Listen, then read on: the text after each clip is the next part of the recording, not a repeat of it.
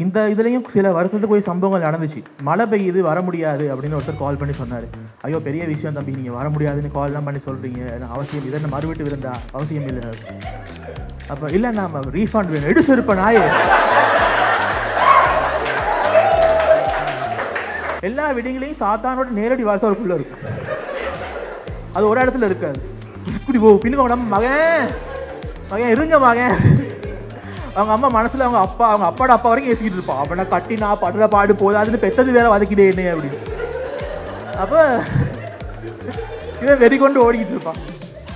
அப்போ அப்படி ஒரு பிள்ளைய நான் பிடிச்சி நிற்பான். நில்லு விளக்கு என்னவா பிடிச்சி நிப்பாட்டி வச்சு நிப்பாட்டிட்டு பேசிக்கிட்டு இருக்கல. அதை உடனே இப்போ 5 நிமிஷம் ஹாய் ஹலோ பேசியாச்சு, கார்ட்டூன்ஸை பற்றி பேசியாச்சு. அதுக்கு மேலே அவனுக்கு இருக்க பொறுமை இல்லை. இந்த அங்கிள் தான் அலட்டி இருந்து சொல்லி என் கஷ்டம் தான் தெரியும் சரின்னு சொல்லி இப்போ என்ன செய்யுதுன்னா அடுத்த கட்டம் அவனே கேட்டான், அங்கிள் ஃபோன் இருக்கா கேம் விளையாட. நான் சரி நல்ல அவனே கண்டென்ட் கொடுத்துறான், இந்த ஃபோனை வச்சுக்கோ அப்படின்னு. ஐஃபோன் இல்லையா டே,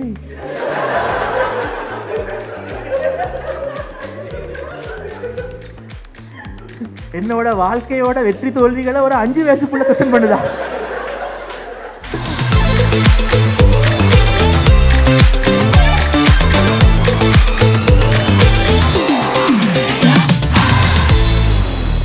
அங்கே இங்கே தடுமாறி விழுந்தா உங்கள் வீட்டு பிள்ளைய நினச்சி மன்னிச்சிருங்க. ஸோ ஃபர்ஸ்ட் ஆஃப் ஆல் வந்ததுக்கு தேங்க்யூ. இவ்வளோ மழை, நான் எல்லாம் இந்த மழையில் 1000 ரூபா இல்லை 10,000 ரூபா டிக்கெட்னாலும் ஊபரில் பஜ்ஜி ஆர்டர் பண்ணி சாப்பிட்டு படுத்துருவேன். வந்துருக்கீங்க, பெரிய விஷயம், சீரியஸாக. இப்போ கூட அக்காட்ட கேட்டு நெக்ஸ்ட் மாடல் ஊற்றி கூட ஷோக்கு போக சோம்பலாக இருக்குது அப்படின்னு சொல்லி எளியும் போட வெறும் மாடல் சொன்ன தான் வந்தேன். ஸோ அந்த வகையில் ஐ எம் ப்ரிட்டி இம்ப்ரெஸ்ட், ரொம்ப சந்தோஷமாக இருக்குது. இப்போ ஆனாலும் இந்த இதுலேயும் சில வருஷத்துக்கு போய் சம்பவங்கள் நடந்துச்சு. மழை பெய்யுது வர முடியாது அப்படின்னு ஒருத்தர் கால் பண்ணி சொன்னார். ஐயோ பெரிய விஷயம் தம்பி, நீங்கள் வர முடியாதுன்னு கால்லாம் பண்ணி சொல்கிறீங்க, அவசியம் இதை மறுவிட்டு இருந்தா அவசியம் இல்லை. அப்போ இல்லை நாம் ரீஃபண்ட் வேணும், எடுத்து இருப்பேன் நாயே.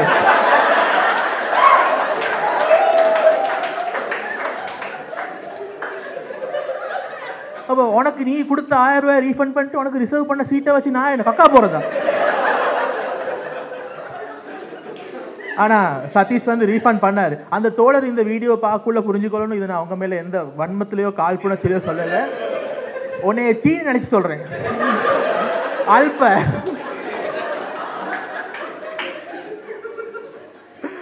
நிவேதனோ ஃப்ரெண்ட் தானே அது. ஸோ எனிவே, ஸோ எல்லாரும் ஸ்கூல்ஸை பற்றி பேசினாங்க. நானும் ஸ்கூலை பற்றி பேச வச்சு தான் வந்தேன். இத்தனை பேர் ஸ்கூலை பற்றி பேசுகிறோம், நானும் பேசினா எல்லாரும் டிப்ரெஸ் ஆயிடுவீங்கன்னு சொல்லி அதுலேருந்து கொஞ்சம் தாண்டி நான் முதல்ல வேலைக்கு போனதை பற்றி பேசுவேன்னு நினச்சேன். அது வந்து ஒரு கால் சென்டர். ஸ்கூல் முடிச்சுட்டு ஃபர்ஸ்ட் டைம் போகிறோம். ஸோ உலக அறிவு பெருசாக இல்லை, தமிழாக்களை மட்டும்தான் எனக்கு தெரியும். பெண் வாடகையே இல்லாமல் தான் அவங்க வளர்ந்தோம். சரியா? அவர் சப்போஸ் தப்பி தவிர ஒரு பிள்ளை அப்படியே பேசிட்டான்டா, அம்மா அப்படியே பேசிட்டான்டா. அதுக்கப்புறம் நீங்கள் ரோட்டில் நடந்து போயில நான் வரலடா, நான் வரல, நான் போகிறேன், என்னை விட்டுரு, நான் வரேன், நான் சுற்றி போகிறேன் ஸ்கூலுக்கு, அது ரவுண்டை போட்டால போகிறேன். ஸோ அந்த வாய்ப்பே கிடைக்கல. எந்த அளவுக்குன்னு சொன்னால், எந்த அளவுக்கு இன்டராக்ஷனே இல்லாமல்னு சொன்னால், நாங்கள் எல்லாம் கிரேட் 8, 9 மாதிரி ஒரு டியூஷன் கிளாஸ் போய்கிட்டு இருந்தோம். என்னை முறைக்காங்கடா, இப்போ நெரட்டிவ் பர்பஸஸ் சில கதைகளை இட்டு கட்ட வேண்டியிருக்கும், கண்டுகொள்ள. அப்போ அந்த டியூஷனில் திடீர்னு கதை வந்துச்சு, பொழியமாலாம் சொல்கிறாங்க, அந்த டியூஷன் சார் வந்து கொஞ்சம் இன்அப்ரோப்ரியேட்டாக நடந்து கொள்கிறாரு. ஓ மச்சான் ஒரு மாதிரி கையெல்லாம் வச்சான், இவங்கிட்ட சொல்கிறான் அப்படின்னு சொல்லி அவன் கூட என் மேலே கை வைக்கலையே.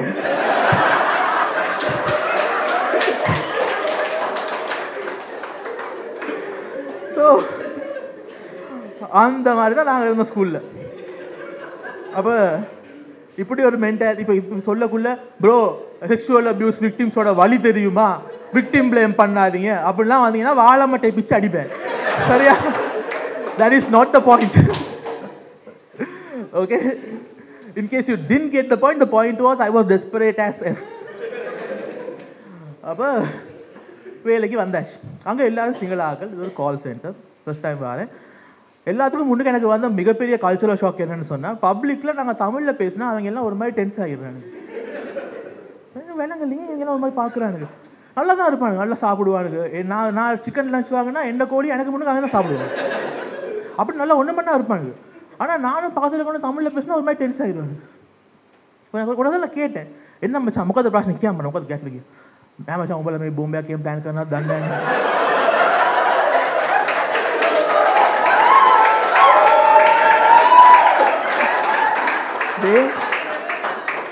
உனக்கு தெரியும் என்ன மாதிரி ஒரு மனுஷன் வாங்கின சோறு பாசல்ல கோழியை கொடுக்குறது எவ்வளவு விஷயம் தெரியுமாடா உனக்கு? நீ என்னைய பார்த்து இப்படி சொல்லிட்டல.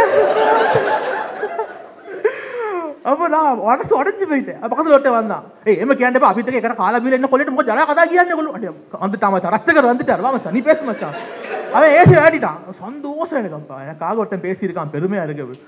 அப்புறம் வந்து பண்ணிருக்கேன் மச்சான். சரி ஒரு தியாகண்டப்பா தண்டவான் இதே மச்சான் அவ்வளோ வேணா தான் அவ்வளோ அதே மச்சான் உங்கள்கிட்ட கண்டாக்ட் சேம திம்பத் மட்டும் போட்டா கீழே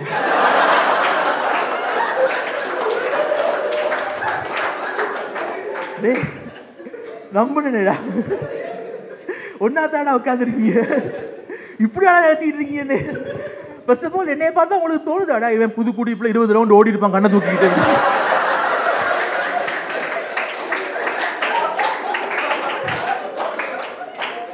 சத்தியம் அவ்வளவு ஃபிட்டாவானா இருக்கு. அப்ப இவ்வளவு கலையபுரத்துக்கு மத்தியில தான் அந்த ஆஃபீஸில் வச்சு நான் முடிவு பண்ணேன். இவ்வளவு காலம் நாங்கள் மொட்டையாவே தனியாவே இருந்துட்டோம். நாங்கள் இப்போ வந்து வி ஷுட் லுக் ஃபார் ஒரு பார்ட்னர். சரி அப்படின்னு சொல்லிட்டு அப்போ முதல்ல அடி எடுத்து வைக்காத விளங்கிச்சு. ஒரு பார்ட்னர் தேடுறதுக்கான எந்த விதமான ஸ்கில்ஸும் எங்ககிட்ட இல்லை அப்படின்னு. இன்ஃபேக்ட் அதுக்கு ஸ்கில்ஸ் தேவைன்னே அப்போ தான் தெரிஞ்சிச்சு. ஏன்னா நாங்கள் பார்த்து வளர்ந்தோம் தமிழ் படங்கள். தமிழ் படத்தில் என்னது ஹீரோ அரைஞ்சா ஹீரோய்க்கு லவ் வரும். சரி நாங்கள் அரைஞ்சா கேஸ் தான் வரும். எந்த அளவுக்குன்னு சொன்னால் இப்போ எத்தனை படத்தில் நீங்கள் பார்த்துருக்கீங்க ஹீரோ அரைஞ்சோன்னா ஹீரோயின் இப்படி அரைஞ்சிட்டான்ல அப்படியே ஃப்ரீஸ் ஃப்ரேம் பண்ணி பாட்டுக்கு போவாங்க. எந்த அளவுக்குன்னு சொன்னால் இப்போ எப்படி முன்னுக்கு பின் முரணா பேசுவாங்க தமிழ் படங்களில். நீங்கள் எல்லாம் 6 படம் பார்த்துருக்கீங்களா? அன்ஃபார்ச்சுனேட்லி இல்லை. அப்போ அந்த படத்தில் த்ரிஷா வந்து இடுப்பு தெரிகிற மாதிரி ஷர்ட் போட்டாங்கன்னு சூர்யா 1/2 மணி நேரம் பேசுவார். அதுக்கப்புறம் அது அப்பயே போடா நாயே நீ எல்லாம் மனுஷனா அப்படின்னு அடிச்சு வேட்டிருக்கணும். அதுக்கப்புறமா அந்த பிள்ளை அவங்க லவ் பண்ண துரத்தி வேற லவ் பண்ணும். இப்போ இதெல்லாம் பார்க்க எனக்கு என்ன தோணும், இவ்வளோ பெரிய காவாலியாக இருந்தாலும் பிள்ளைங்க பிடிக்கணும் தானே.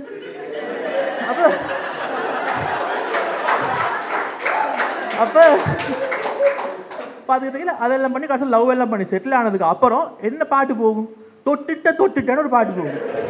அந்த பாட்டில் அந்த புள்ள ஜட்டியோட ஓடுது. சூர்யாவும் சேர்ந்து நல்லா ஆடுறாரு.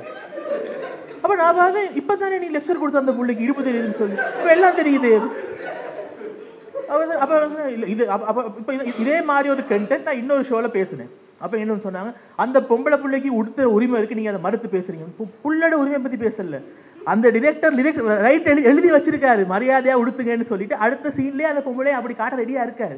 அதை நம்பி ஏமாறாதீங்கடா மட கூ முட்டைகளா அப்படி ஆக்களை அவங்களுக்கு பிடிச்ச மாதிரி வாழ விடுங்கடா அப்படின்னு சொல்ல வந்து. ஸோ இந்த குழப்பத்துக்கு மத்தியில் சரி ஒரு வழியா செஞ்சே ஆகணும், யாரையாவது பிடிக்கணும் அப்படின்னு முடிவு பண்ணிருக்க டைம்ல யார் அது இன்னும் நாங்கள் பிடிக்கவே இல்லை, செய்யறதுக்கு வந்துட்டீங்க.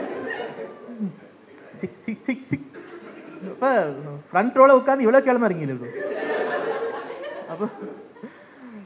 அப்போ சரின்னு சொல்லி செஞ்சதுக்கப்புறம் ஒரு ஆஃபீஸ் ஈவெண்ட் ஒன்றில் இப்போ நாங்கள் உட்காந்துருக்கோம், புஃபே போகுது. அப்போ நான் ஜென்ரலாக புஃபே எல்லாம் போனால் மரியாதை நிமித்தமாக நான் வந்து கொஞ்சம் ஒதுக்கிடுச்சேன், எனக்கு சாப்பாடெல்லாம் பெரிய விருப்பம் இல்லை அப்படிங்கிற மாதிரி. ஏன்னு சொன்னால் குண்டா இருக்கேன், முதல்ல போனாலும் போகிறான் பாரு வலிச்சு திங்கிறதுக்கு. அப்போ அதனால நான் வந்து ரொம்ப அளவாக தான் சாப்பிட்றது, ஐ நோ மை லிமிட்ஸ். அப்போ எனக்கு பக்கத்து சீட்டில் ஒரு புள்ள இருந்துச்சு, அது போய் முதல்ல எண்ணெயை போயிட்டு பிரியாணி போட்டு குழப்பி அடிக்குது. சரி சாப்பிட்டு பசி போல அவங்களுக்கு போயிட்டு செகண்ட் ரவுண்டும் அடிச்சா. இப்போ சரி வாழ்ந்தா இதை கூட தான் முடிவு பண்ணி சரின்னு சொல்லிட்டு இப்போ போய் பொடிய மாட்ட சொல்லணும் ஆஃபீஸில் மற்றவங்க கிட்ட, மச்சான் அந்த பிள்ளைய பார்த்தியா அப்படின்னு சொல்லி. ஓ நானும் பார்த்தேன், நல்லா இருக்கேனா, நல்லா இல்லை மச்சான் அப்படின்னு. ஏய் நல்லா இருக்காடா, உனக்கு நல்லா இருந்தா ஓகேடா, எனக்கு தான் நல்லா இருக்கணும், உனக்கு தான் எனக்குடா முடிவு பண்ணியாச்சு. சரின்னு சொல்லி இப்போ அடுத்து என்ன பண்ணுறதுன்னு யோசிக்கக்குள்ள நான் போய் சொல்ல எப்படி சொல்கிறதுன்னு தெரியலடா அப்படின்னு. சும்மா போய் சொல்ல மச்சான், ஒன்றும் ஓகே சொல்ல போகிறா இல்லாட்டி இல்லைன்னு சொல்ல போகிறா. இல்லை அடி ஏற மாட்டாங்க போய் ஆஃபீஸில் என்வாரன்மெண்ட் தான், அப்படிலாம் நடக்காது. இன்னொருத்தங்க ஒரு படி மேலே போனேன், அடி எதுவாக இருந்தாலும் 50-50 தாண்டா. அம்மா சத்தியமாக சொல்லி எனக்கு 50-50 சான்ஸ் இருக்கா, எனக்கு உண்மையை சொல்லி சத்தியம் பண்ணி போய் பேசுறா. மாட்டேன் முடியவே முடியாது. அப்போ சொன்னால் அப்போ அப்படி யோசனையாக தான் நம்பர் எடுத்து ஆரம்பிச்சேன். நீ வாட்ஸ்அப்பில் போடு, ஏன் அந்த ஸ்க்ரீன்ஷாட் எடுத்து ஃப்ரெண்ட்ஸ் குரூப்புக்கு போட்டு எங்கே பாடிந்து தடியேன் அப்படின்னு சொல்கிறதுக்கு முடியாது, அலோவ் பண்ண மாட்டேன். அப்போ இன்னொருத்தர் சொன்னால், மச்சான் இங்கே மார்க்கெட்டிங்கில் ஒரு பொடியண்ட வீட்டில் வெடி கொண்டு வருது, எல்லாம் வராங்க. ஓ அப்படி அந்த வெடிங்க்கு வா, வந்து சின்ன பிள்ளையோட நல்ல பழகு. எப்படி எனக்கு புரியல. கண்ணாடியை திருப்பிட ஆட்டோ எப்படி ஜீவா ஓடும்?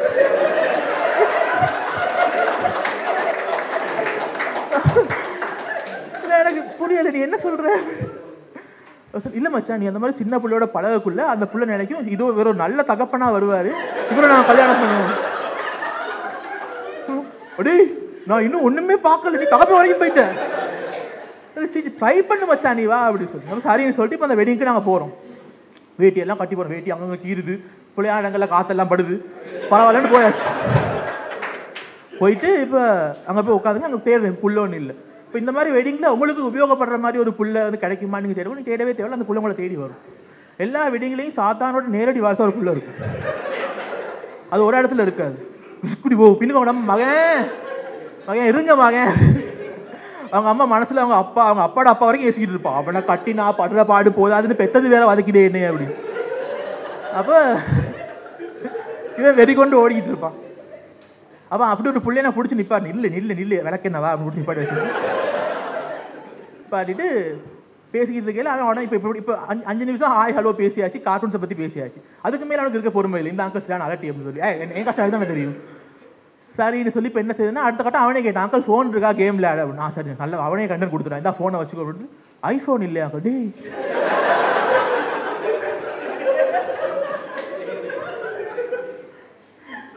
என்னோட வாழ்க்கையோட வெற்றி தோல்விகளை ஒரு 5 வயசுக்குள்ள கொஸ்டின் பண்ணுதா? உனக்கெல்லாம் மனசாட்சி இருக்காடா? நான் எல்லாம் சின்ன வயசுல 31-20 கொடுத்தா காலில் விழுந்து கும்பிடுவேன்.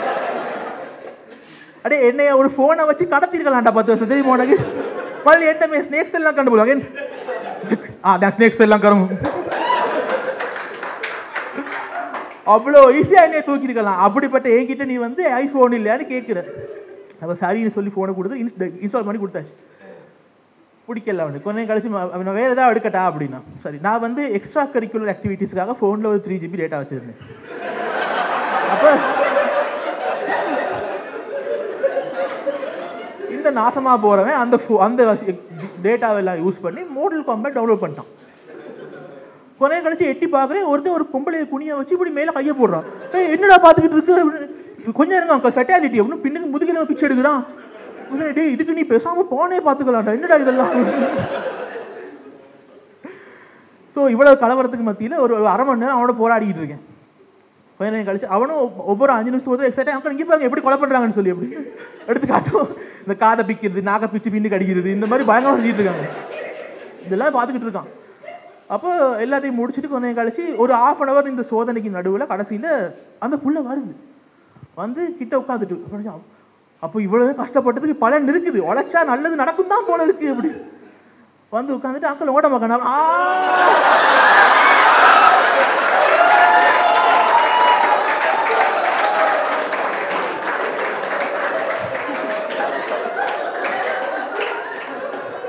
சிரிங்கடா சிரிங்க. அப்போ அந்த டேமேஜ் அதுக்கப்புறம் எனக்கு பேச்சே வரல. அந்த வெடிங்குமே அப்படி சோகமாக இருக்கு. அந்த பையா படத்தில் காசு சுற்றிக்கிட்டு இருப்பாரு ஏதோ ஒன்று பின்னுக்கெல்லாம் ஆடிக்கிட்டு இருப்பாங்க. அப்படி அப்படி கேட்டாடா அப்படின்னு இதுக்காக ஊத்த பேச்சில் கூட கேட்டிருக்கலாம். ஸோ அந்த அவமானத்தை தொடர்ந்து என்ன செய்யறதுன்னு தெரியாமல் அதுக்கப்புறம் இவென்ச்சுவலி பில்ட் பேசி ஒரு கட்டத்தில் நான் கேட்டவங்க ஓகே வேற சொல்லிட்டாங்க. அப்புறம் எனக்கு அவங்க மரியாதை போயிடுச்சு, இவ்வளோ தான் அவன் டேஸ்டா அப்படின்னு சொல்லி.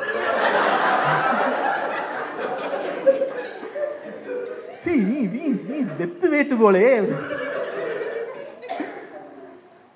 அப்போ இவ்வளவு இப்போ எனக்கு பெருமை நான் வந்து சொல்கிறேன் செட் ஆகிட்டு மச்சான் அப்படின்னு சொல்கிறேன். அப்போ எனக்கு அட்வைஸ் பண்ணவே இருக்கான் தானே.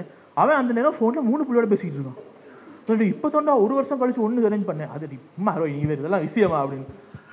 அப்புறம் தான் எனக்கு புரிஞ்சிச்சு அவன் ரொம்ப நல்ல மாதிரி இருப்பான். எப்படின்னு சொன்னால் இந்த ஆஃபீஸில் இருக்க பிள்ளைகள்லாம் ரொம்ப முற்போக்காக பேசுவார். இந்த ஆணாக பிறந்ததுக்கு வெட்கப்படுகிறேன் தோழி அப்படிலாம் பேசுவான். சரியா? நான் சொல்லுவேன் ஐயோ அவனை நம்பாதீங்கம்மா, ஃபேஸ்புக்கில் இந்த தமன்னா தொப்புள் வெளியர்கள் குரூப்பில் அட்மினே அவன்லாம் அப்படின்னு. அவனை நம்பாதீங்க, யாரும் கேட்க மாட்டேன். ஒரு நாள் நானும் அவனும் நைட் ஷிஃப்ட்டில் இருக்கோம், ராத்திரி உட்காந்துருக்கோம். இப்போ ஃபோனில் பேசிக்கிட்டு இருக்கான். ஃபோனில் சொல்கிறான், நீங்கள் யோசிக்காதீங்க பாப்பா, நான் வந்து கரெக்டாக அப்பாவோட வீட்டுக்கு வரேன், எப்படியா நாங்கள் பேசி சார்ட் பண்ணுவோம், கப்புள்ஸ் பிரச்சனை ஒன்று போல இருக்கு, நாங்கள் கொஞ்சம் வெளியே இருப்போம். நான் டீ பிரேக் எடுக்க போனேன். 15 மினிட்ஸ் கழிச்சு வரேன். ஒரு சிங்கள பிள்ளையோட பேசிக்கிட்டு இருந்தான். என்னது பாபா குட்டி காத்து என்னக்கோ அப்படின்டே, இப்போதான் கல்யாணம் பேசிட்டு இருந்தேன்.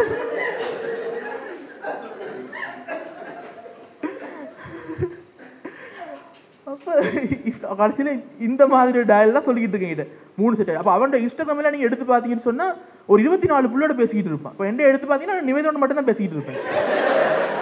சரியா, நிறைய பேர் கேட்பா, நிவேதனை நீங்கள் லவ் பண்ணுறீங்களாடா? இல்லை மச்சான், எங்களோட சோகத்தை பகிர்ந்து கொள்கிறோம் அப்படி. அப்போ எப்படி இப்போ நாங்கள் எல்லாம் அப்ரோச் பண்ணுறதுன்னா அந்த என்ன சொல்கிறது, சரஸ்வதி தமிழ் சிவாஜி மாதிரி அம்மா அப்படி. இந்த பக்கம் இவன் கருணாநிதி மாதிரி உலங்கவர் ஓவியமே உற்சாக காவியமே ஓடை நறுமலர்.